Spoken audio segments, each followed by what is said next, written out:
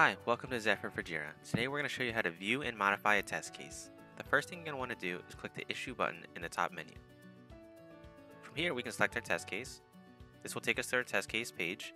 On this page we can edit the fields for our test case, so we can change the version. We'll change it to version 3. We can also change our component, and we'll change this to mobile. We can also edit our description, but for now we'll leave that the same and go down and create some Zephyr test steps. We'll first add a test step. Then we'll add some test data, and then we can add a test result. Afterwards, we can click the check mark on the right hand side. Now let's create some more test steps.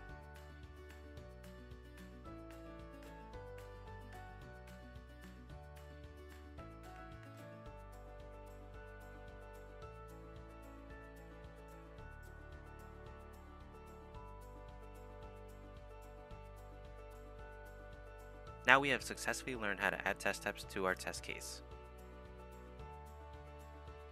If we scroll down, we can also add an attachment to our test case, but for now we won't be adding anything. Now you have successfully learned how to view and modify a test case.